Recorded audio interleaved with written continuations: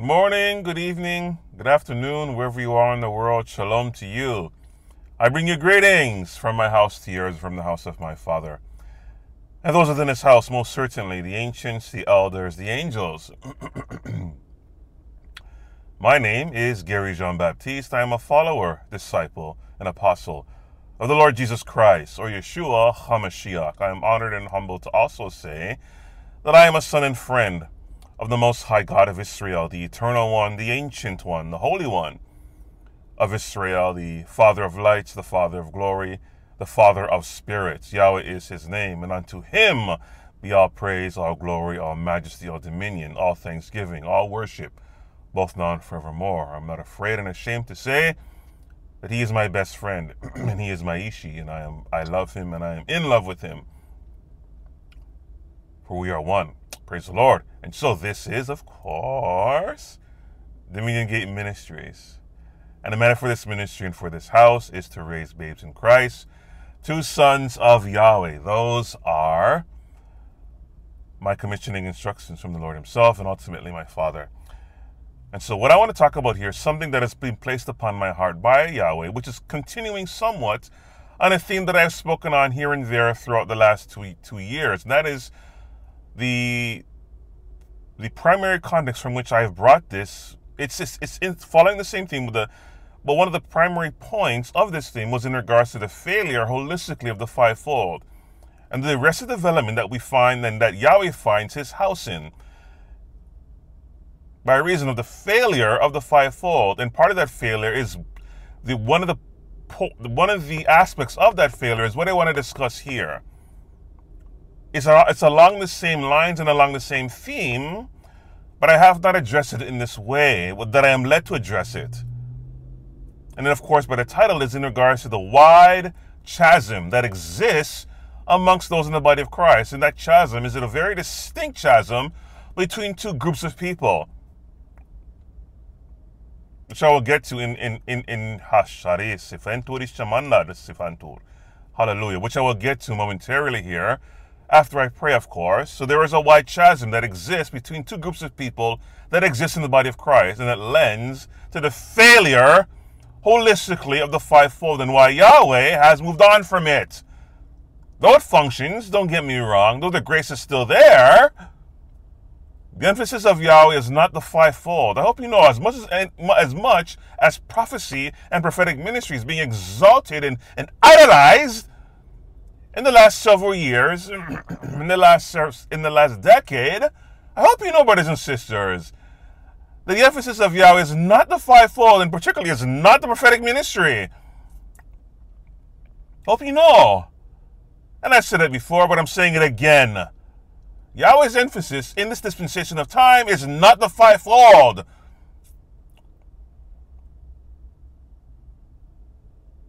And ironically, his emphasis, you will find, when the Apostle Paul, not coincidentally so, makes reference to the fivefold in Ephesians 4. One of the criteria and the job descriptions of the fivefold is what Yahweh's emphasis is on right now, because the fivefold has failed it in terms of raising individuals, people, to reach the fullness of the stature of the fullness of measure of the stature of Christ. In other words, to become sons.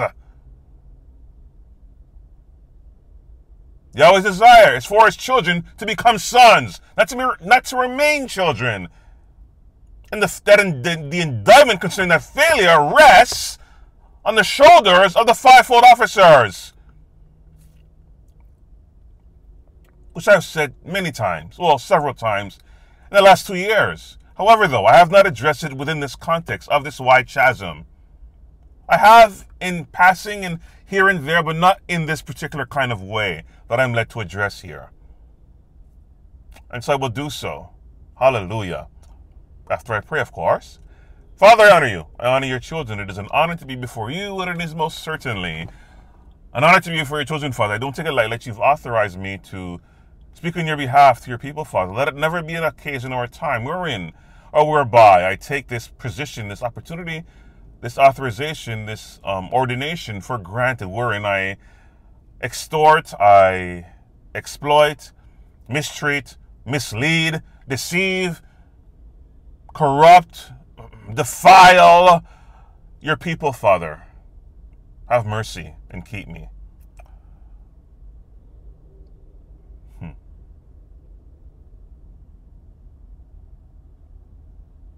Father, of course, I'm asking that those who would come across this broadcast, their eyes, their ears, and their hearts will be open to receive what I have to say on your behalf as it relates to the very unfortunate wide chasm that exists in the body of your dear Son and in your house, Father, that is one of the primary culprits and reasons for the arrested development that you find your house in, Father. And so as I do this exhortation, those who are honest, those who are humble, those who have a little bit of self-awareness in them and self-introspection can look inward. And if they know they're guilty of this, of perpetuating this chasm that exists, that they themselves will repent. These leaders that are humble enough, self-aware enough to acknowledge that they have perpetuated and contributed, not only contributed to the chasm, but are perpetuating it, that they will repent and get on your program of what you're doing in this modern day time, Father, that you are no longer emphasizing the fivefold ministry, but rather you are emphasizing the era of autonomous empowerment, where you are raising leaders who will not secure themselves or procure themselves or garner themselves fans, followers, cultists, and idolaters, fans, followers, and cultists, but rather disciples.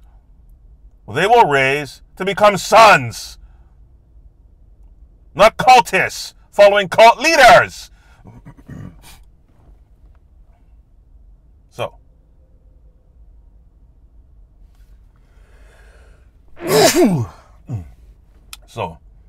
thank you in advance for utterance, Father, that all that I say will be said with succinctness, with clarity, with soundness of speech, the authority you've given me as your Son and as your oracle. Be thou now glorified. Lord, the name that you pray, with the name of your dear Son, Yeshua HaMashiach, and the souls you've written, as you've spoken, as you've ordained, as you sent for me to release, to speak, and to dispense. Amen, amen, amen. Praise the Lord. Hallelujah. And I would say I can drop the mic right there, but of course that would not be in accordance to my obedience. So, again, repeating here, there is a wide chasm that exists within the body of Christ between two groups of people, brothers and sisters. And if you are discerning at all, you know exactly the two groups of people that I'm referring to here. So, again, I'm repeating myself as an introductory to this exhortation, that there is a wide chasm that does indeed exist between two groups of people. And this chasm has existed for a very long time. And it has not only existed, but it has actually gotten wider, which is why I've been led to address it once again publicly. Now, what is a chasm? For definition of terms, a chasm, thank you, Lord, is by definition a profound. So there is a literal meaning, and there's a figurative meaning. And the figurative meaning is the one of pertinence here, of course. But the literal meaning, firstly, is a very deep crack in a rock, earth or ice. A chasm is a very deep crack in a rock, on earth, or in or ice. I want to say that again. The literal definition of a chasm is a very deep crack in a rock, in earth. No, not in a rock like this, but in rock, in the earth, or in ice, right? That is what that means. That is the literal definition. But the figurative definition is as follows here, which again, as I'm saying, is the most pertinent one. A profound key. A profound difference between what and whom? Between people, viewpoints, or feelings. See that again. The figurative definition of a chasm is a profound difference between people, viewpoints, and feelings. A chasm, figuratively speaking, by definition, is a profound difference between people, viewpoints, and feelings. Praise the Lord. Now, the groups of people that I'm referring to, without further delay, the two groups of people that I'm referring to within this context is between what is modernly called, in many circles, the laity and the clergy and the laity. The chasm, the wide, very wide chasm that exists in the two group of people that I'm referring to here is the two group of people that let me repeat that.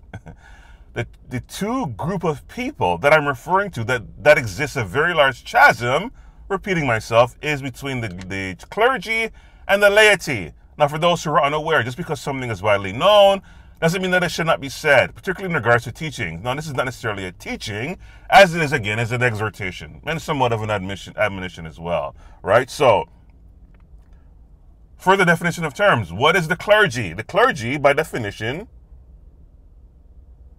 are a body of people ordained for religious duties. They're ordained for religious duties, especially within the Christian church. For the definition continuing, the religious leaders whose job is serving the needs of their, notice there, serving the needs of the religion and its members. Some of the titles that those of this designation would hold would be priests, ministers, rabbis, etc. The meaning of clergy is a group ordained to perform pastoral or sacerdotal functions in a Christian church. Praise the Lord. Last part of this definition. I'm having all this to make it very clear here. That's it. So that is the clergy. Of course, the leadership in the body of Christ. Plainly said, plainly put, right? Now, what is the laity, of course? The laity are considered lay members or lay people that are distinct from the clergy. Remember what I said in terms of chasm, right? A profound difference, right, between people, right? A profound difference. Not a subtle one, a profound one. That is a chasm, right? So, there's a wide chasm that exists, erroneously so, and detrimentally so, between clergy and laity. Now, what is the laity, to close off this part here? Of course, lay people, as distinct from the clergy. And it says, the definition is ordinary people. This is the problem here. This is the definition, you know. The definition in itself provides the issue, or the detriment. So, ordinary people, it's called, as distinct from professionals or experts. The ordinary people who are involved with a church, but who do not hold official religious positions. Notice what it says there. Ordinary people. This is the problem.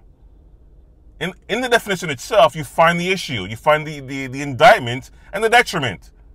In the definition alone raises the issue here. They're identified by definition, laity are, as ordinary people who are involved in the church but do not hold official religious positions. The clergy and the laity are both, so they are often called common people. Or what someone who I love says, commoners. They're considered the commoners. They're considered commoners. But as the issue, in the definition alone, alludes to the issue here. In the definition alone, before I even get to scriptures, alludes to the issue here, and to the Lord's displeasure, and to Yahweh's disheartenment. And not only disheartenment, but displeasure and anger. There is a wide chasm that exists between those in leadership and those who are quote unquote being discipled, because they're not being discipled. There's a very wide chasm that exists between those of the clergy and those of the laity.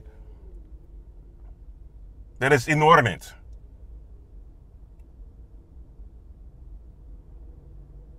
Now, for balance here, before I get to the scriptures, I want to establish the point that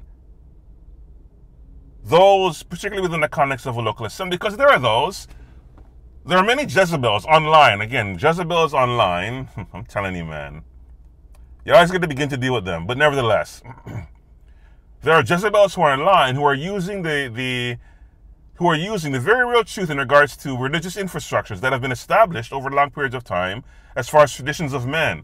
They do exist within local churches, most certainly. That does not negate the importance of assembling together. And that's where nefariousness, and this is where the adversary is very clever and very cunning. He will use certain truth, he will use a truth to establish a lie.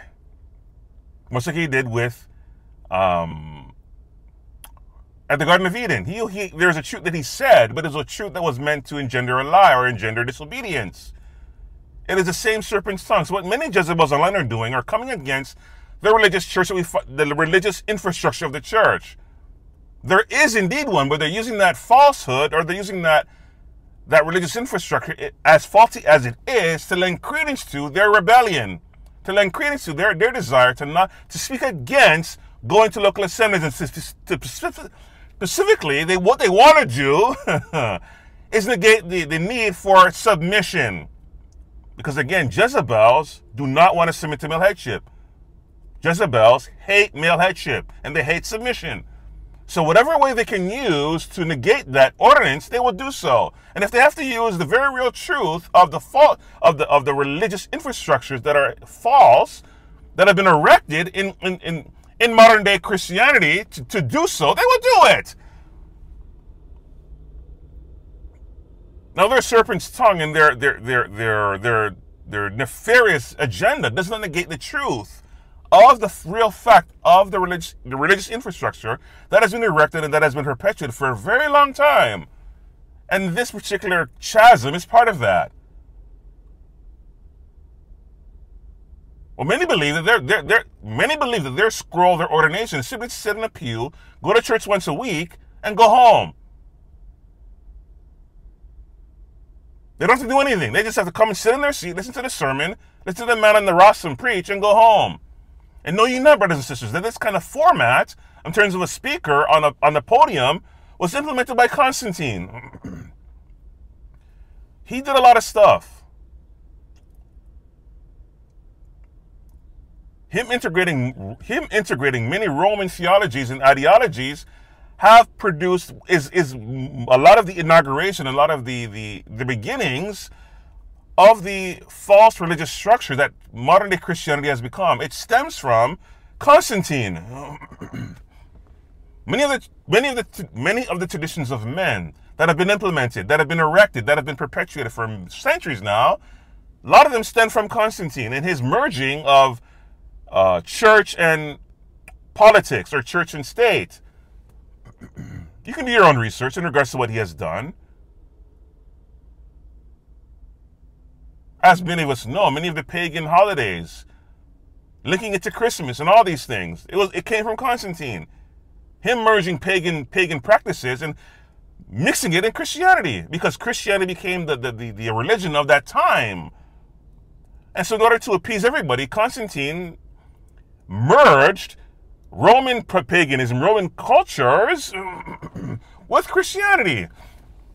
But unfortunately, not only did the pagan holidays come in, but also even traditions, even the very way we listen to sermons. I'm not going to go there. Nevertheless, this chasm or distinction between clergy and laity has become too wide.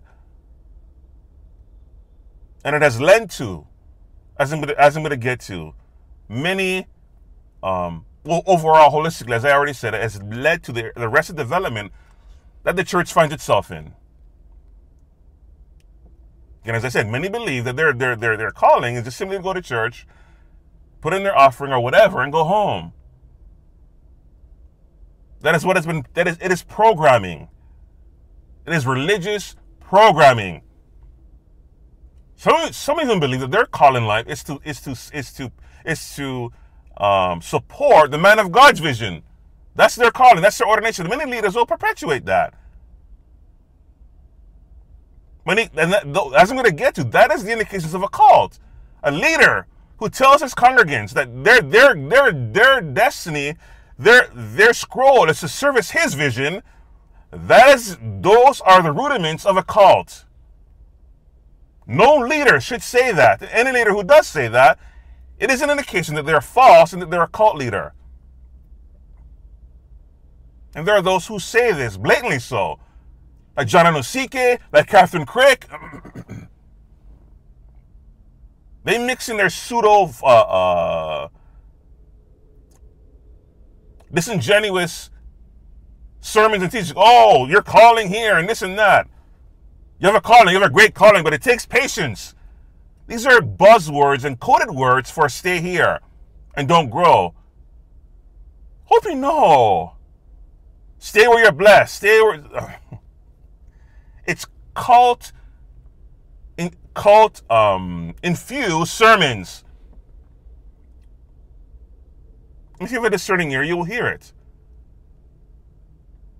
Don't listen to other voices. Don't listen to anybody else. You listen to who's feeding you. You stay planted. That kind of talk, buzzwords. You stay planted. You stay grounded. It's not in the context of the stay planted and grounded in the love of the Lord and in Scripture. It's saying planted to them.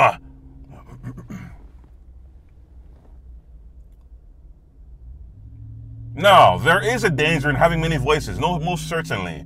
For balance here, there's a danger in listening to everybody else. Once you find an individual who's feeding you appropriately, it can be detrimental to you if you have many voices you're listening to. Most certainly. Don't get me wrong and hear me in balance. But the manner and the intentions and the context by which these cult leaders are saying it is not from that place of concern. It's more of a place for self-preservation and ensuring that these people don't leave them. And if you leave this anointing, you'll be cursed. All these kind of things are what lend credence to this chasm.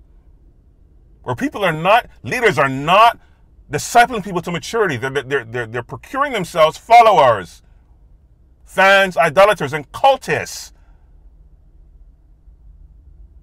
What perpetuates this very large chasm. So, but before I get into that, to close off here, because I'm not going to be very long, I want to provide some balance in terms of the importance, and I already made reference to another part of balance here, and that is in regards to not forsaking the assembling of us together. The gatherings are important, and a gathering is not germane or exclusive only to a church building. No. There's home fellowships. House fellowship, brothers and sisters, is as legitimate as a church building. It's not about the place. It's about the gathering of the people. That is what makes church. Not a building, not an edifice. It is the gathering of the saints that makes something church. Where 2 or 3 are gathered in my name, there I am in the midst of them. The Lord didn't say, gather in a building, gather in a church edifice. No, the Lord said, where 2 or 3 are gathered in my name only, there I am. So the gathering of the saints constitutes the church.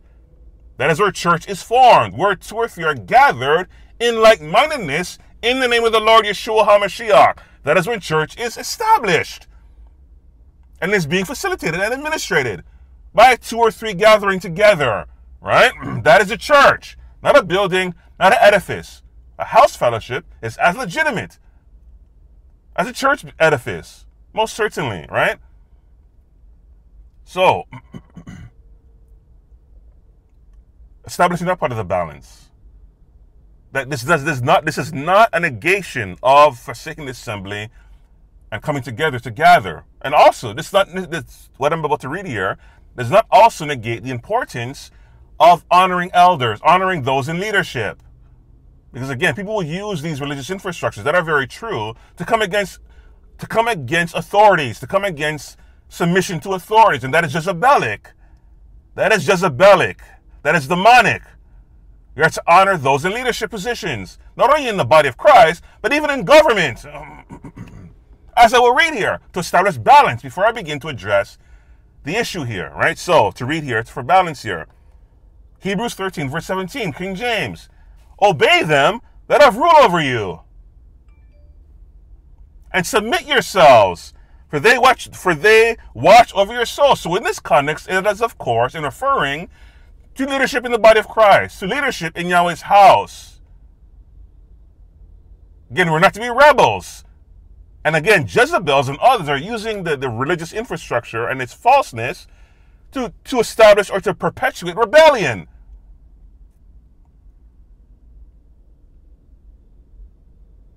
though there's a wide chasm, though there is a religious infrastructure that is false, that has been erected, that doesn't negate the importance of honoring those in leadership positions. Not only again, as that's not only in the body of Christ, but in the world at large. Now, of course, if someone in a leadership position asks you to do something that is contrary to what you have heard, right, then you have to make a decision. And again, likened unto what we're going to get into as far as eschatology, not what we're going to get into now, but I'm saying what we're going to end up eventually facing as far as the Antichrist and the beast system, right? You'll have a choice to make. So we honor them until there's a choice to be made in regards to your allegiance to the Lord. Then you have to make a choice. But outside of that context, we are to obey them that have rule over us, the government, and in this context, leadership in the local assemblies, the local ecclesias. We must honor leadership. We must honor leadership. It is an ordinance. It is a charge. There's never an excuse for rebellion. But again, in balance, because there are those who use this concept, like cult leaders, to rule over their people, which I'm going to get to. So that's what I wanted to establish this balance as far as honoring leadership. It's important and it is necessary. It is an ordinance, but it's not to be abused, which I'm going to get to. But I want to establish this balance of the importance of honoring leadership, submitting to authorities, particularly, of course, in the house of Yahweh, but holistically speaking, of course, government. We are to be law-abiding citizens. We are to be in the world as law-abiding citizens, but not of the world as far as adhering to their traditions, their hedonism. No. Right? So, for they watch over your souls. Again, this is not covering. Again, this is not the false doctrine of coverings. Again, we are leaders in Yahweh's house, particularly leaders of local assemblies, are watchers. They're guardians. They watch over you. It's not a covering. As it's perpetuated and as it is taught in charismatic Pentecostal circles. That is a false doctrine.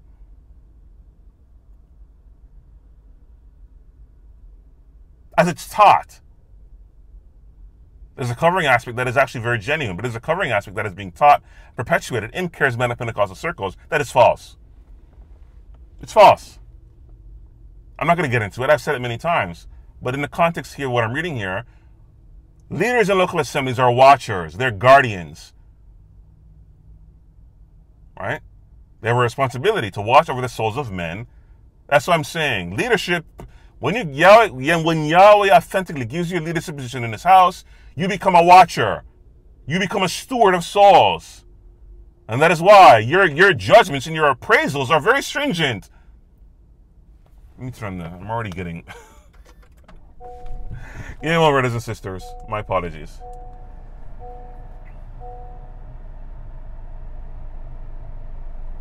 That is why our appraisals, brothers and sisters, as leaders, is very stringent. It's not a joke and it's not a game. We are assessed by the manner in which we steward the souls of men. That is why when Yahweh entrusts you with the souls of men to steward, he holds you accountable for them. And you'll be appraised accordingly as a result. But again, in context, in terms of this balance here, those of us holistically are to honor, to submit to authorities in the body of Christ. Right? We submit to them. Now, of course, if a leader is acting out of pocket, particularly one that is, and this is, not to get into it, but I already posted it this morning in regards to Chris Reed and his misconduct and his indiscretion. He has stepped down. He's another one. Yahweh's cleaning house, brothers and sisters. It's not a joke and it's not a game. The Lord said, that victims are going to begin to come forward and testify what has been done to them. This young lady, well, not this young lady, but Catherine here, a dear lady, Yahweh bless her, Yahweh strengthen her. She came forth to testify of what Chris Reed was doing to her when she was younger.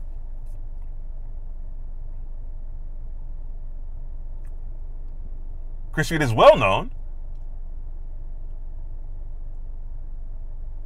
He has stepped down from Morning Star. It's happening, brothers and sisters. Again, this is a long time ago. Yahweh gives grace for you to repent and own up and be accountable for your actions.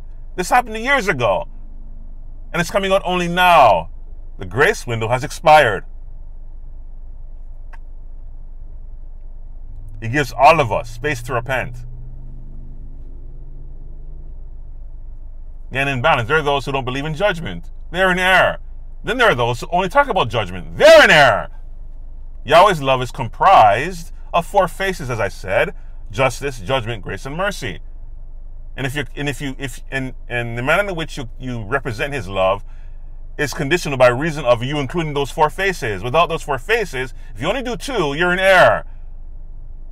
Must be all 4. So there are those who's given years to repent out of His grace, and they have chosen not to, and so therefore He will judge them. He will expose that which they've done. In so many cases, not to humiliate them, but to as a last-ditch effort to entreat them to repentance. Because there are those who will never repent unless they're exposed. There are those that Yahweh knows will never repent unless they're exposed. So that is why He does it. He doesn't expose to humiliate. That is what the adversary does. Yahweh exposes to redeem, to entreat repentance. Because again, as I said, there are those who will never repent. They're too prideful until they're exposed. When they're exposed, then they will repent. So, as they being leaders, continuing Hebrews 13:17, they being leaders must give account. They may do it with joy. The right heart posture, the right disposition of heart, with joy, and not with grief. For that is unprofitable for you. So, the next scripture for balance here, 1 Peter 5, verse 5 to 6 in the King James, it reads, "Likewise, ye younger, submit yourself unto the elder." We honor our elders. Most certainly, hear me in balance. Honor is needed. Honor is an ordinance. There are many things that you will never walk into unless you have honor. But again, there are those who abuse that context to turn into extreme honor. That has become idolatry. But again, that doesn't negate the truth of honor. There are things that many of us will never walk into because we don't honor people. Honor is a doorway into...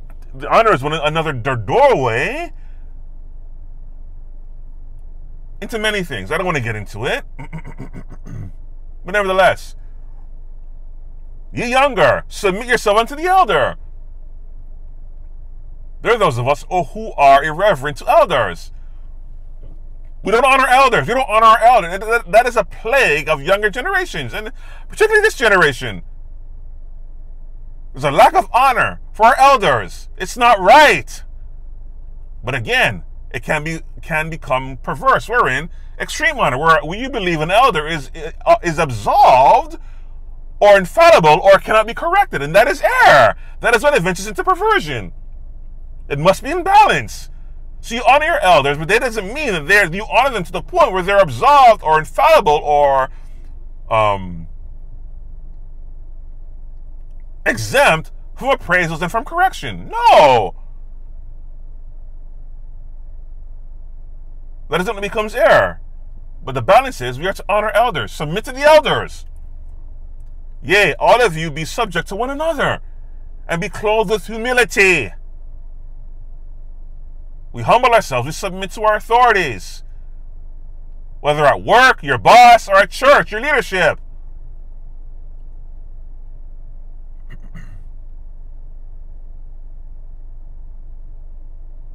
For balance, before I address the chasm. So, for God resisteth the proud, but giveth grace to the humble. You notice we often quote that scripture here. The context of that scripture is in regards to submission to authority. As I said, there are things you will never walk into as far as grace is concerned until you submit, until you learn to honor. So we often quote that part. He resists the proud and gives grace to the humble. But the context in which Cephas is saying it is in regards to submitting to eldership. Honoring your elders, submitting to authorities. There are things that will never be released to you in terms of grace, in other words, until you learn to submit, until you honor. That is a true ordinance. But again, there are those, particularly in Africa, who've abused it. So, humble yourselves, therefore, under the mighty hand of Yahweh, that he may exalt you in due time. So you see the context. Part of your exaltation is humility, and humility within the context of submitting to authorities. Many times, as far as your process in your syllabus, Yahweh will have you submit to other leaders. Before you become a leader, you must learn to follow. Part of your syllabus to become a leader is you must learn to submit. You must learn to follow. That is a common pattern, a common syllabus for many leaders. They must first learn to follow. They must first learn to serve. They must first learn to submit. If you cannot submit, you cannot be a leader. Before you're conferred authority by Yahweh, you must first learn to submit to authority. Without that, you will never be given authority. Never! You resist the proud within that context. Yahweh will never give you authority until you learn to submit to authority. Even so, authorities that are mean to you. Yahweh will test you. How do you respond to a leader, particularly at work, but it can't even be at church, but particularly at work? Your boss at work gives you a hard time. What do you do in response to that? Do you gossip about them? Do you slander them with your coworkers? Join the coworkers. Slander your boss. Or you don't do your work as you ought to. Yahweh will test you. Those are things that are part of your syllabus. That is a module for your syllabus. Learning to submit. If you cannot do that, Yahweh will not promote you. Yahweh will not confer authority upon you. He will not exalt you in due time. We often quote these verses and not understand the true context of what Cephas is saying. Exaltation comes by way of humility, and the humility that you garner or that you clothe yourself with comes by reason of your willingness to submit to authority, to serve, to honor. So, thank you, Lord. So Cephas again, 1 Peter 2 this time, verse 13 to 20 in the Amplified, very quickly here. Submit yourselves to the authority of every human institution for the sake of the Lord, to honor his name, in brackets. Whether it is to a king, as one in a position of power, like again the government, the president, your politician, not politician, excuse me, the president, a municipal or federal leader, whatever the case may be, right? Here in Canada is a premier or prime minister, right? So, or to governors, as sent by him to bring punishment to those who do wrong and to praise and encourage those who do right. For it is the will of Yahweh that by doing right you may silence, muzzle or gag the culpable ignorance and irresponsible criticisms of foolish people. Live as free people, but do not use your freedom as a cover or pretext for evil, but use it and live as as bondservants of Yahweh. Show respect for all people. Treat them honorably. Honor. Love the brotherhood. Fellow believers, of course. Fear Yahweh. Honor the king. Servants, be submissive to your masters with all proper respect. Not only to those who are good and kind, but also to those who are unreasonable. Again, Yahweh will test us. How do you submit to your boss at work? They're not treating you right. Do you complain? Do you murmur? Do you gossip? Do you slander them? Do you backbite against them? Are you tardy in your work? Yahweh will test you. What is your response? This is a chart. This is prescriptive. You not only honor those and submit to those who are good, but those who are unjust. Sometimes Yahweh will have you there. Some of us want to change jobs because our boss is a tyrant to us. Not knowing Yahweh is using that as a syllabus, as a module, to teach you humility, because he wants you to be a great leader. So he must put you through that. Because great leaders were first followers, were first servants. Great leaders were first great followers. Great leaders were first great followers. So part of your syllabus for your ordination as a leader in Yahweh's house, he will put you through that. Anyway, where am I here? For this finds favor, if a person endures the sorrow of suffering unjustly. There's a blessing behind it. How do you respond when a boss is treating you unfairly? I mean, you're still doing right. You're still being righteous.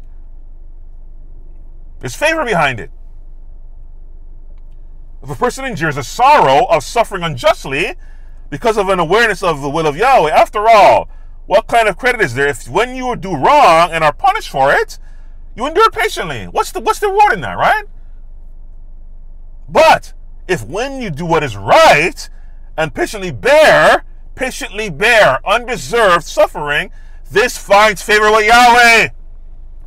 Hallelujah. So, that's the balance. Now, to get to the chasm here, and what this chasm has done. This is some bullet points here before I close here and read the scriptures, the scripture witnesses to the issue of leadership in the body of Christ. So, this chasm has produced idolatry, as I've already said. It has perpetuated idolatry, where a person believes that their call in life is to serve a man of God. They don't have any call of their own. They have no ordination of their own. They have no school of their own. Their sole purpose is to serve the man of God and his vision. That is a lie. Now, we're not rebels, but everyone must find out their scroll. And what is written on your scroll is not to perpetually serve a man of God. Again, as I already just said, as far as balance, your serving a man of God can be a part of your syllabus. Not could be, is a part of your syllabus. To teach you servanthood, to teach you how to be a great follower in order for you to become a great leader. So part of your syllabus, en route to your ordination as a leader in your own right, is to serve, to honor your elders. Right? But unfortunately, this chasm has produced idolatry, where people are flocking to a person who prophesies and has gifts, has manifestations, and will blindly defend them even when they're in error. Will blindly defend a witch or a warlock who's in error. Will go in people's comments on social media and defend them like they know them. It is idolatry.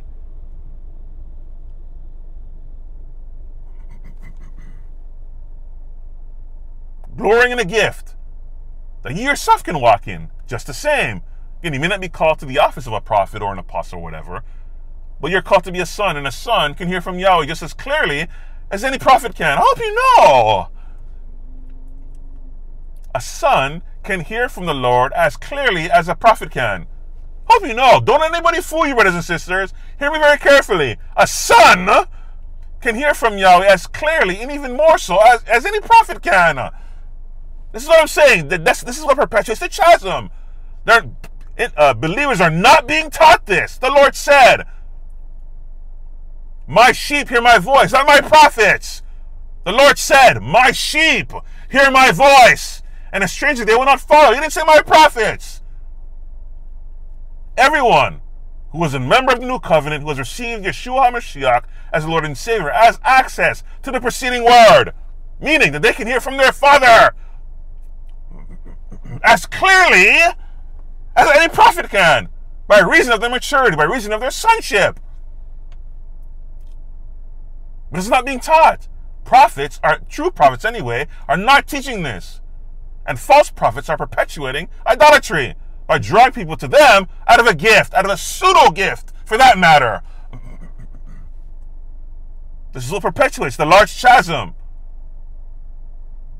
Part of the intentions of Yahweh is that leaders are to raise other leaders. That a lay member is not to be a lay member in terms of doing nothing. They're to be grown to stature, whereby the differences between them and a leader is very small. Again, they're still the leader of the local assembly, but a person that they've discipled has come to a point of stature wherein, if they so desire, the leader can say, "Hey, I want you to preach a sermon." Now, of course, in tradition, only those who have been ordained by the governing bodies can actually do. Well, that's not actually true either. That's not true either. That's not true either. You see, I have to be careful. The governing body can give anybody an opportunity to preach a sermon or to give an exhortation. Male or female, by the way. That's the balance of the female. Again, as I said, males and females are equal in the spirit. A female can give an exhortation, most certainly. But for her to lead a local assembly, that is illegal. That does not mean that she cannot give an exhortation. To relay what Yahweh has placed upon her heart. Again, for balance. But again, social media and its blurred lines and muddy waters have blurred these lines where women are coming online illegally and prophesying and teaching men. But that does not mean that a woman cannot give an exhortation in a local assembly, given the discretion of the governing bodies. So I have to correct myself. You see? The governing body can ask a person who's not necessarily ordained to give a sermon, or to have a sermonette, or a series of people giving what is placed upon the heart. Again, that kind of thing is the traditions of men. Only those who are ordained can give a sermon. That's not true. That's a tradition of men. Where in the Bible does it say that? Where is the scripture for that? Only those who've been ordained by the governing body, the local governing body, are the only ones that can give a sermon. Where in the Bible does it say that? It's nowhere to be found. That is a tradition of men. Now, of course, the leadership of the local body are the ones primarily, the ministers primarily the ones who give a sermon. That does not mean that a person cannot be given the opportunity to give a sermon. That is nowhere to be found in Scripture. Only those of the clergy can give sermons. That is not true. That's a tradition of men. Nowhere can you find that in Scripture. Nowhere.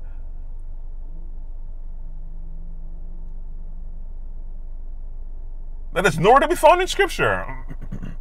That only those who are ordained as ministers who receive the certificate can give sermons.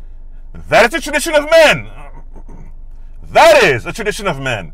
That is nowhere to be found in the Bible. Nowhere. See, so I had to correct myself. There are traditions that have been ingrained in us that are not found in Scripture. They're not. Anyway, this also produces codependent relationships, which lends to the arrested development, where we depend upon the leader. And there are those, again, who are fanatics, who are idolaters, who only depend upon the prophet for direction. That is codependency. And that is the arrested development. We cannot be codependent upon a leader for direction. No! That is why this chasm exists.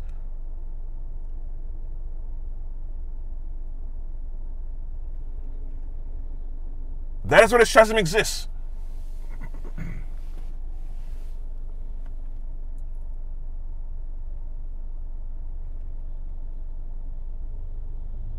Codependency. You rely on the prophet or the apostle for direction. That is idolatry. You have access to the preceding word. You must be able to hear from your Father yourself. But that's what the purpose of leadership is, to supplement that and to guide you also. Right? There are watchers over you. So they, of course, divide direction. They provide guidance. That's the purpose of leadership in local assemblies. It's to provide guidance, to provide direction, to provide counsel. In the multitude of counsels, there is safety. However, they're not to be your sole source of direction and instruction. No. That's codependence, and that is error. That's what's happening. That's what's happening. And of course, this WIDE CHASM, as I already alluded to, produces cults, where you have doctrines like touch not my anointed, and do my prophets no harm. You dare not speak against the man of God. You dare not speak against the woman of God, or else you'll be judged, or else you'll die. You do not leave the church. You do not leave that local assembly unless you be cursed. That's betrayal.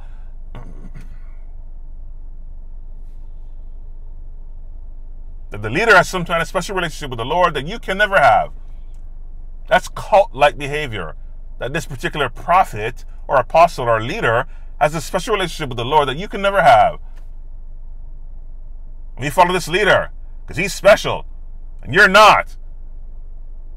That's cult-like behavior. When a man is placed on a pedestal above, again, that is perpetuating a very large chasm between the clergy and the laity.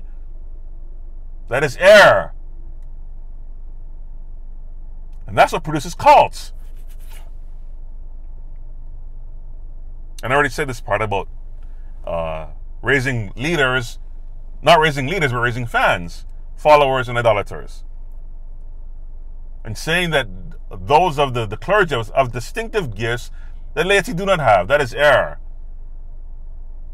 The anointing that is placed upon a leader is for service, and the ones that is placed upon the members is for worship. That is nowhere to be found in Scripture.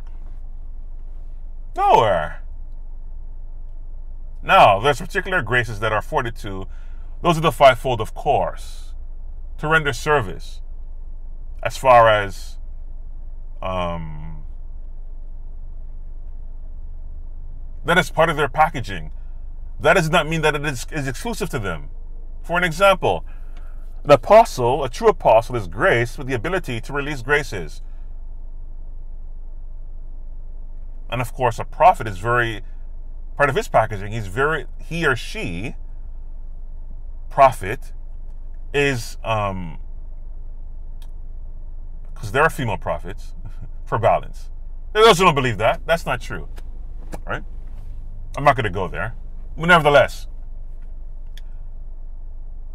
see,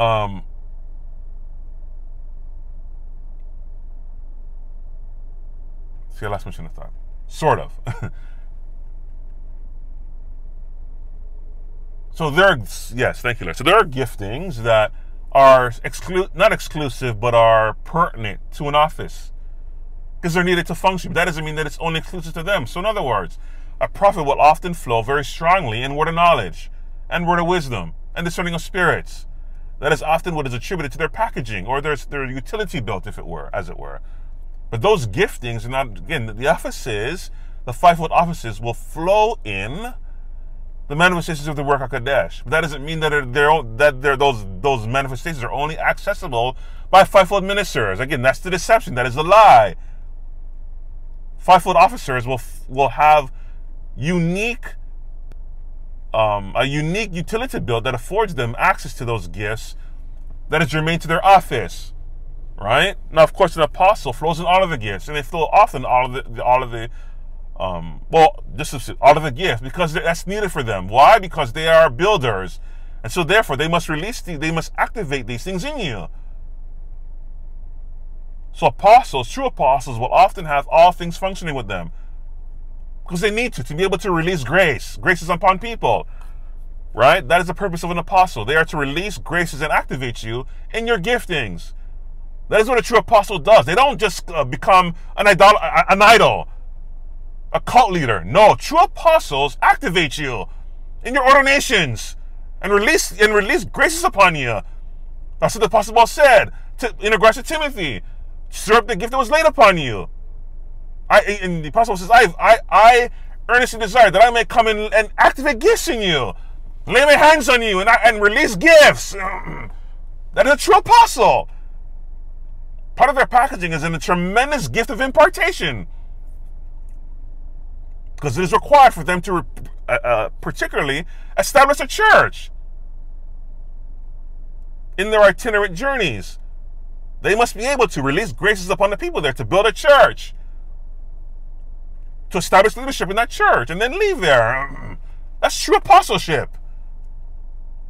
An ability to have a tremendous grace of impartation to release graces and activate people in their callings and build them so that they can then run a church. That is a true apostle.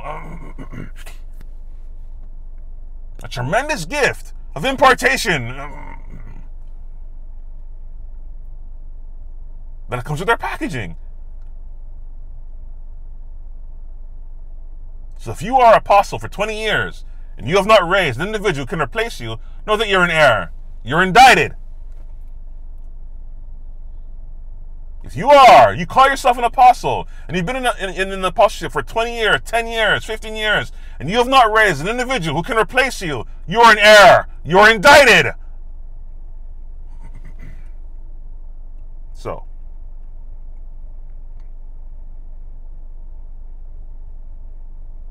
the anointings that faithful ministers will flow in are not germane to them. It is required for them. It is a requisite for them to render service. But that doesn't mean that those gifts are exclusive to them. That is a lie, as I already explained.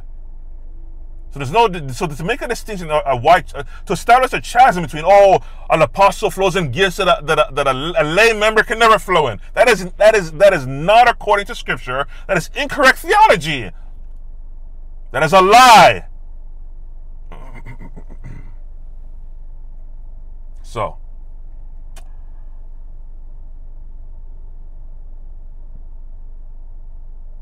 and I already referred, rendered service bears the biggest fruit as a leader, whereby or in you have built a disciple or someone to a capacity that can replace you. That is a true mark in the apostle, but also leaders at large. True leaders, birth leaders. True leaders birth leaders. So if you, again, have been in leadership in the body of Christ for a number of years, 20 years, 15 years, and you can't point to somebody and say, hey, that person I raised, and they can't walk in the same measure as you walk in or higher, know that you have failed. Know that you're indicted by Yahweh. Hope you know. And again, this is what lends to the indictment of David E. Taylor and Joshua Salmon. These two men are prototypes of this era. The old era, the old guard, the old wineskin of the one-man superstar celebrity ministers. They cannot bring before Yahweh one man who they can say, hey, this person walks in the same measure as I do or higher. They can't. That's cult-like behavior. And Catherine Crick and John Onosiki are falling along that same line of cult leaders. So, the true mark of a leader is the leaders that they have raised. And in this context, a leader who's walking in the same stature or higher that they are. They can give them the whole week to preach sermons or to minister in the Spirit, and they'll flow in as anointed as they have or they are. Where are those you've raised? So someone like false apostle Jonathan Ferguson will post videos of him laughing with his followers in narcissistic behavior. I tell you, man.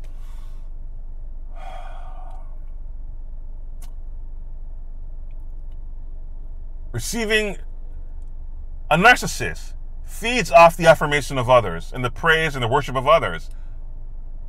That's a narcissistic trait. So you have men like him and others who go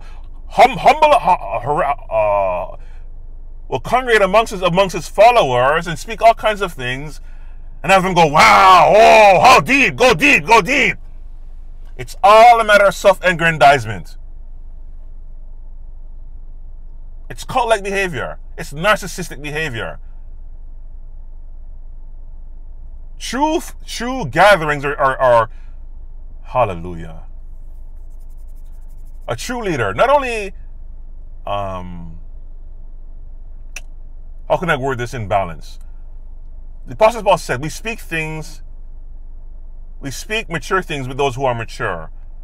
So there are things, of course, that you will not necessarily talk about in terms of the spirit world and spiritual realities, but those of your followers or disciples necessarily. But you should be able to have a conversation with your disciples, and they relay things to you, and you relay things to them, things that they're experiencing, things that you're experiencing. Not about a video of self-aggrandizement where you're releasing supposed mysteries and everybody's clapping you and singing your praises. That's not a leader. You should be able to gather amongst your disciples and you guys interchange what they're encountering, what you're encountering, and you can bounce off each other and you provide them counsel. They'll come to you, you'll gather together with your disciples and say, hey, they'll tell you what they're experiencing, their encounters, and what Yahweh's teaching them. And then you'll provide counsel and balance and leadership and accountability to what they're experiencing. That's a true gathering of disciples. As the Lord, as it is described in Scripture. Lord, we cast out devils in your name. And the Lord said, of course, behold, I saw Satan fall from heaven, but rejoice not that you're able to cast out devils, or rather rejoice that your names are written in the book of heaven. Right? But nevertheless, the principle is still there, that the disciples are going back to the Lord saying, hey, look what we're doing, Lord. We're casting out devils. The demons are obeying our name. Sorry, the demons are obeying us in your name. So the Lord didn't necessarily rebuke them. He just provided counsel and said, hey, that's great, but don't rejoice in that, though. Right? So that's an example of what I'm talking about here. It's not about self-aggrandizing amongst a leader. Oh, coming together and them singing your praises in a video. Go deeper, Papa. Isn't that wonderful? Isn't that deep? Yeah, Papa, that's great. What is that? Again, it perpetuates the chasm. That's not leadership. So, where am I here?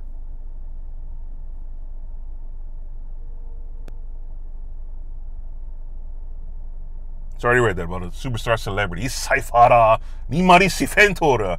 Holy Ghost confirming. So, the scriptures here to close. John 13, 12 to 20. It reads as follows here. And this is, of course, the balance of a true leader. Again, Yeshua HaMashiach is the protokos. He's the example. He's the pattern man. He is the firstborn through which other replicas are made. We are to be conformed to his image. So he provides the blueprint. And again, as I said, the apostles' doctrine that largely comprises the syllabus of Yeshua HaMashiach is the teachings that we adhere to. And one of the modules that he has in his syllabus is servanthood. That is a module, a very important module. And I'll read some of the scriptural witnesses that go with that module. So one of them, of course, is the washing of the feet. So, John 13, verse 12 to 20 in the King James. So after he had washed their feet, he being the Lord, of course, and had taken his garments and was set down again, he said unto them, know ye what I have done to you? The Lord is asking them, do you know what I have done here? Do you know what it means? Do you know what it signifies? My disciples. Ye call me Master and Lord. And ye say, well, for so am I, so I am. Hallelujah. Honor you, Lord Jesus. Honor you, Yeshua. You call me Master and Lord. Those are two different things. Master in reference to a rabbi. Lord is, of course, referring to Lord. Right? So Yeshua is making clear that, yes, you call me rabbi and you call me Lord, and so I am. And he's saying that for a reason, because a rabbi, if you're submitting to a rabbi, you follow what he does. Part of your goal is to become like your rabbi. He's your pattern. So he's saying that, yes, you call me rabbi, and you have said, well, so what I'm about to do here, you are to mimic it. I'm showing you a pattern of disposition of heart. By this act of humility, I am demonstrating the correct disposition of heart that you are to have as a leader. So, and you say, well, for so I am. Hallelujah. If I then, your Lord and Master, washed your feet, ye also ought to wash one another's feet. For I've given you an example, the Lord says, that you should do as I have done to you. Verily, verily, I say unto you, the servant is not greater than his Lord. neither he that is sent greater than he that sent him. The Lord is saying a lot here. If ye know these things, happy are ye if you do them. I speak not of you all. I know who I have chosen. But that the scripture may be fulfilled. Of course, he's referencing, of course, Judas. But the scriptures must be fulfilled. Judas must betray him. And that's a whole other kind of worm. There's a lot of things that are deeper in regards to Judas. I'm not going to get into. There's a lot to him. Nevertheless, the scriptures may be fulfilled, right? Again, like I said, the Lord's life on earth was meticulously and sovereignly fulfilled and prophesied about. It was according to a prophecy that was absolute, that was according to sovereignty, right? Nevertheless, he that eateth bread with me hath lifted up his heel against me, of course, Judas. Now I tell you before it come, that when it comes to pass, you may believe that I am he. Verily, verily, I say unto you, he that receiveth whosoever I send, he that receiveth himsoever I send receiveth me, and he that receiveth me receiveth him that sent me. And there's a lot to that. When you receive a leader in the name of the Lord, you receive the Lord. But again, there are those who have used that principle to establish creedings to curse people. Oh, if you don't listen to what I'm saying, Yahweh will curse you. That is error.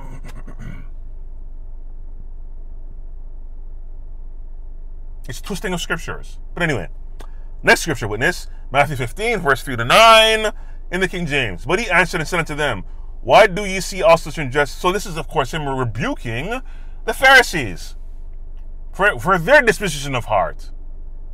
So the Lord, Yeshua, told to explain to his disciples by his act of washing feet the correct disposition of heart you are to have as a leader. Now here, he's going to describe the incorrect and erroneous disposition of heart you are to have as a leader by rebuking the Pharisees, as we know here. So Matthew 15, verse 93 to 9, in the King James it reads, but he answered and said unto them, why do ye also transgress the commandment of Yahweh by your tradition? For Yahweh commanded, saying, honor thy father and thy mother, and he that curseth father or mother, let him die the death. But ye say, whosoever shall say to his father or his mother, it is a gift, by whatsoever thou mightest be profited by me, and honor not his father or his mother, he shall be free. So in context here, the Lord was addressing these Pharisees who were saying that they're going to give an offering. They would rather offer an offering to the Lord and adherence to that law than honor their mother and their father by giving them that gift. So for an example, if your mother or father is in need and you refuse to give them, you refuse to help them by reason of you obeying a law or obeying a law of an offering, then you have erred. You've erred. Knowing that your parents are in need, and rather than you helping them, you take that which you have, because you have the resources to help them. But rather than helping them, you take that which you have and offer it to the Lord as a gift or as an offering, and say, "Oh, I'm obeying this." He's saying you're honoring a commandment, but you're honoring it and obeying it in error. It is you're honoring a tradition by reason of you offering in a way whereby you are not adhering to the commandment of honoring your parents. So that can be error. There's a lot to that. I don't have time. So, thus have ye made the commandment of Yahweh of none effect by your tradition. Ye hypocrites, well did Isaiah, speaking Isaiah of course, prophesied of you, saying, these people draweth nigh unto me, but with their mouth, and honoreth me with their lips. But their heart is far from me, but in vain do they worship me, teaching for doctrines the commandments of men. The reason why I'm referencing this is because there are traditions that people have taught that are not scriptural, that have been used as a reason to perpetuate idolatry.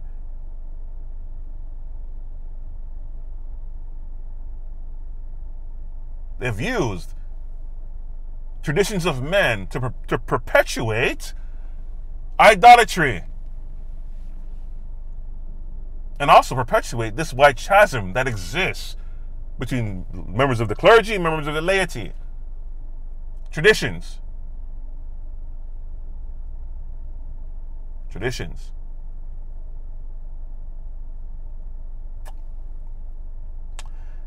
Next scripture, Mark 10, verse 14 to 20. Sorry, Mark 10, verse 42 to 45 in the King James. But Yeshua called to them and said unto them, Ye know that they are which are counted to rule over Gentiles, exercise lordship over them. Now, this is probably the core scripture here. Mark 10, verses 42 to 45 in the King James. It reads, But Yeshua called them being the disciples, to him, and saith unto them, Ye know that they which are accounted to rule over the Gentiles exercise lordship over them. Listen very carefully. And their great ones exercise authority upon them. But so shall it not be among you. That is the context. The Lord is saying, you have been given a seat of leadership over my sheep. However, though, you are not to use that seat as an occasion to lord over your people. And that is part of the problem that has perpetuated this large chasm, where leaders are lording themselves over congregants and over members. That they think they're over here and their members are down here. And that is not how it works. That is an incorrect disposition of heart to have as a leader. And that is why he demonstrated that act of washing their feet. You're not up here and your members are down here. That is a tradition of men. As I'm going to read with the Pharisees, when you rebuke them. Like Catherine Crick, having her members bow at her feet, even men, even having men bow at her feet. It is treason. It is Jezebelic. Having men bow at her feet.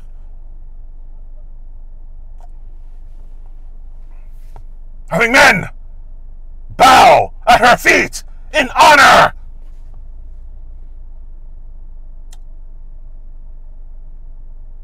Having men bow at her feet.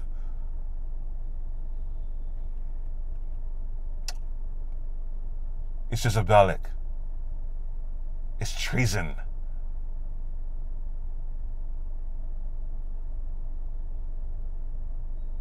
Honoring her, quote unquote. And that's what I'm saying. There's an extreme honor that exists amongst many churches that has brought about this wide chasm. It is a perverse honor. It is idolatry. But again, as I said already, it is not given for an Isha to rule a local assembly, to establish government over a local assembly because there are men there. It is not given for an Isha to exercise headship over a man. It doesn't matter what anybody wants. It doesn't matter what Jezebels want to say. It doesn't matter how they want to fight this. It doesn't matter what modern day feminism wants to say. The scriptures are clear and the scriptures cannot be broken. So for her to allow and to incite and perpetuate men in her church bowing at her feet in honor, she's indicted. She's guilty of high treason. So, leaders are never to use their position of leadership or seat leadership as an occasion to exercise lordship over them, to lord it over them like a tyrant. Right? So the Lord is saying here that let that kind of disposition of heart not be named among you, my disciples. That is not the pattern. As he's going to read, continuing here. But whosoever will be great among you shall be your minister or your servant. And whosoever of you will be the chiefest shall be servant of all. That is the pattern. The higher you go, the more certain you are to become. No more of a tyrant. The higher you go in Yahweh, the more certain you are to become to his people. So the higher you go, the lower you are to bow in service. And you render. The higher you go, the higher you go in Yahweh, the less you are to be in terms of your exaltation before men. You're their servants, not their master. Within the context of a ruler, You are to serve. You rule as a servant. You don't rule as a tyrant. And your rulership is not ruling over them. It's a leadership position as a servant. So, for even the Son of Man, the Lord says, continuing, came not to be ministered unto, rather to be served, but to minister and to give his life as a ransom for many. That is the pattern. No greater love than this. You lay down your life for your brothers. Service. To close here, Matthew 23, verse 2 to 12, saying, the scribes and the Pharisees sit in Moshe's seat. This is the rebuke. All therefore, whatsoever they bid you, whatsoever they bid you, whatever they tell you to do, you observe it, you do it. Let observe and do, but do not ye after their works. For they say and do not. And many leaders are like this. They say and they do not. They talk about service, they talk about honor, they talk about all these things, yet they don't do it. They're tyrants. For they bind heavy burdens. They talk about service as it relates to people serving them, not them serving the people. So they say, but they do not. For they bind heavy burdens and grievous to be borne. Again, they become taskmasters. And again, they say they propagate to their congregants that their role in the house is to serve their vision. So they place the burden of all the administrative work, all these things are to serve them, the leader, the tyrant, the cult leader. And the cult leader will work them tooth and nail. I don't want to get into it. I'm very tempted to. You know, there are some things that are being alleged in regards to David E. Taylor, as far as his treatment of his staff. Now, there are things that are for all to see, as far as his disposition of heart towards them, his disrespect of them, his disdain towards them, his quote-unquote correction towards them publicly while ministering. Very rude, very tyrannical, very disrespectful, very demeaning. That's not the heart of the Lord. It's not. Nonetheless, I'm not going to go there. Let me stop. So, just for me to say that. So, and lay them on men's shoulders, but they themselves will not move them with one of their fingers. But all their works they do for to be seen of men. They make broad their phylacteries and enlarge the borders of their garments. And in this context, they're tight suits. They're Gucci belts. They're expensive jewelry, like Passion Java, and to a lesser degree, Lovi Ilias, flaunting their monetary and their garments, and love the uppermost rooms at feasts and the chief seats in the synagogues. Again, they're those who have a king chair in their churches, where they sit. The mighty apostle have their king seat. Anyway. And greetings in the marketplace, and they love to be called. They love to be called of men, Rabbi, Rabbi. They love titles. They love to be called Papa and Mama, and Apostle and Prophet. And they love their titles. It's still happening today. Men love their titles, but be not called Rabbi. For one is your master, even Christ. No, in context. Because there are those who would say, and they would use the scripture as credence to come against the Apostle Paul and say, oh, well, like false Apostle Johnson Suleiman, who says that the Lord's words have potential to contradict with the Apostle Paul's writings. And if they do, we adhere to the words of the Lord. Now, this is one of the scriptures that they may use as credence for that, to say that the Apostle Paul talked about spiritual fathering. But the Lord says not to call anybody your father, which I'm going to get to. But you must understand this in context. Spiritual fathering is very real, but in the context of which the Lord is saying here is an occasion where that is why the context is provided in the preceding verses. As far as the disposition of heart, using your authority to lord over people.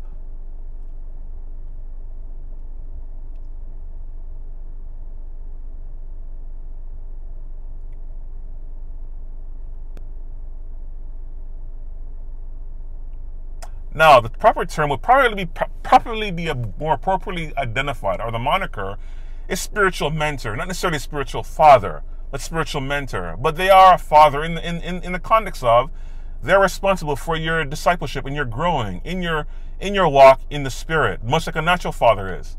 Well, the error comes and you think that you're supposed to always be their covering. They're supposed to grow to a point where they become your equal. They're no longer your child, but they're your son or your daughter. So they're equals now. You become friends, like a natural father and mother come with their children. Eventually, they become friends. It's no longer a child-mother or child-father relationship. They become, when your child is grown, they're supposed to become your friend. The relationship is supposed to change. It's supposed to migrate. Well, they're not your friend. They're your equal now, where you guys can communicate as equals. Though he's still your father, though she's still your mother, you guys communicate as equals because you're an adult now.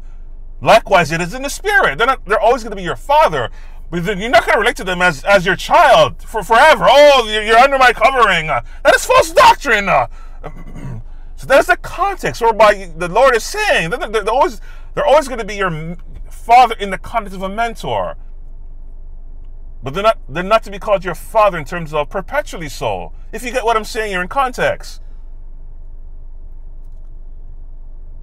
They rear you to maturity. That's their responsibility. But it's for a season. Then they're to release you into your ordination.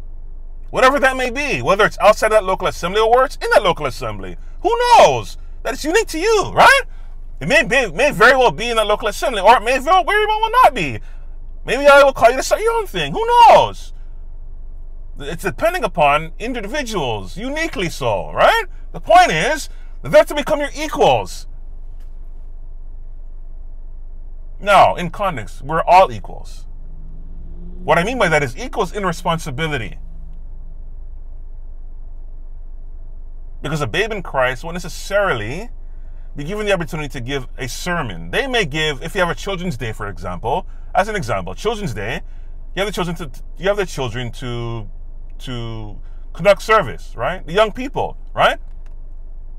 But perpetually speaking, you're not always going to have the children give a sermon. No, right? Of course not. So even a babe in Christ, you may give them the opportunity to give an exhortation, most certainly. But as far as them giving a sermon, or they're addressing the holistic in a perpetual state or in a frequent state, that's not necessarily given to a babe in Christ. No. Because they're not grounded in the Scriptures, nor are they grounded in the Spirit. So you're not going to give them that opportunity. So equals as far as responsibility, not equals as far as value. So hear me clearly here. I'm not talking about equals as far as value. Equals in terms of responsibility, right? That's my point. So, where am I here? Hope that makes sense. I'm trying to be as balanced as I can because I don't want to lend to the traditions of men, but also I don't want to negate the importance of process, of service, of maturity, right? It's important because there are those who hear things through the lens of their traumas, not through the lens of their spiritual ears. So they will hear something and take it and run with it and not hear it in balance. But sometimes you can't help that, right? Anyway.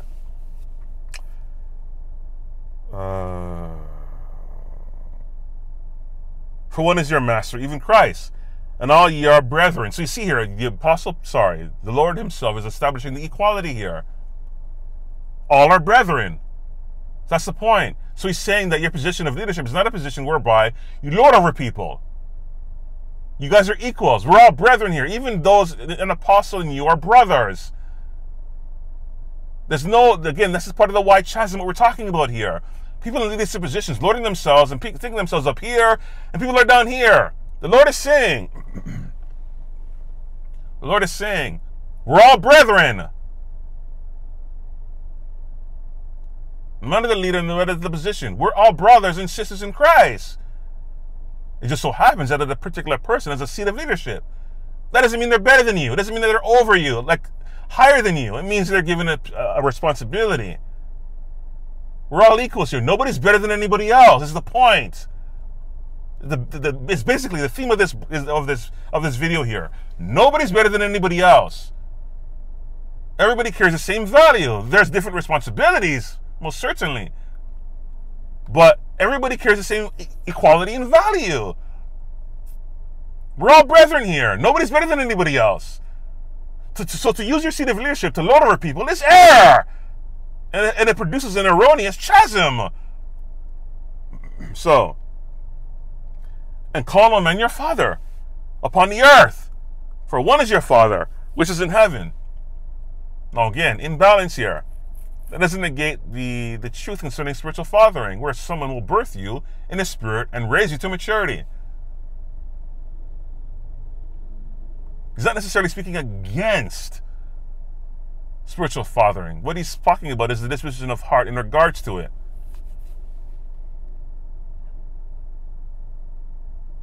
Within the context of how the Pharisees were acting, right? But it's more appropriately actually said spiritual mentoring, not fathering. If we're going to stringently adhere to what the Lord is saying here, it's more appropriately called spiritual mentoring or discipleship, spiritual discipleship, right? Because there are those who need to teach you.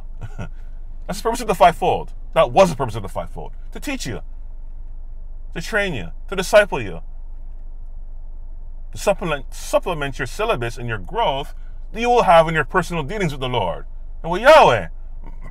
Right? So it's more appropriately monikered, perhaps, spiritual mentorship or spiritual discipleship, not necessarily spiritual fathering. But that doesn't mean that using that term or that moniker isn't necessarily or inherently wrong.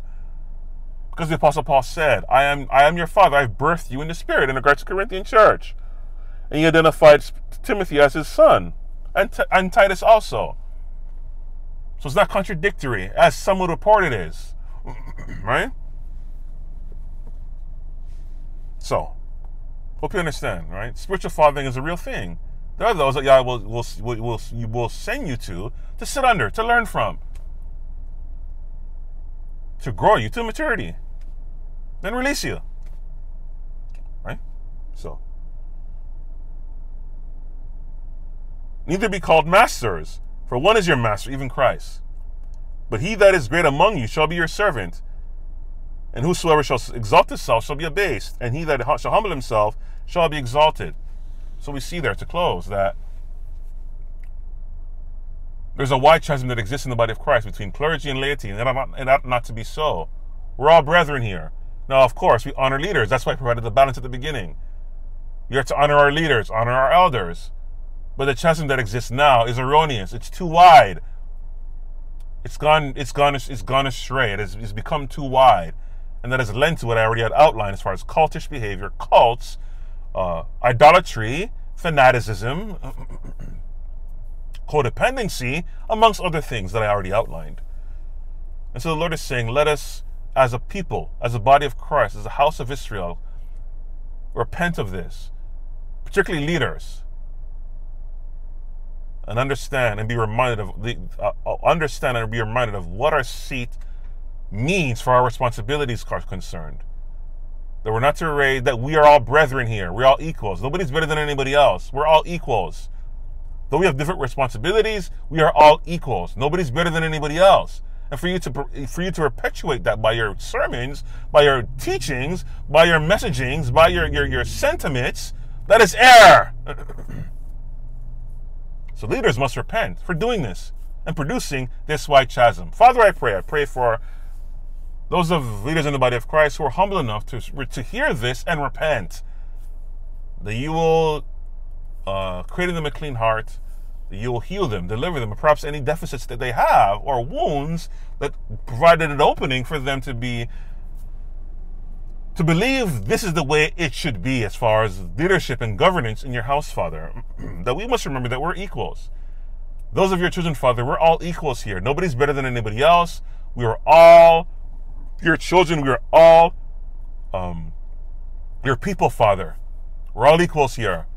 And that we must treat each other accordingly as equals, but of course also father in balance, to honor those you've placed in your house in leadership positions.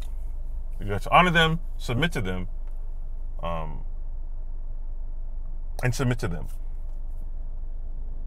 So it is as I've said, Father, as you've spoken, as you've ordained, as you've sanctioned, and as I've delivered here. Be thou glorified in our name that we pray. In the name of your dear Son, Yeshua HaMashiach. Amen. Amen. Praise the Lord. Hallelujah. I didn't want to go this long, but nevertheless,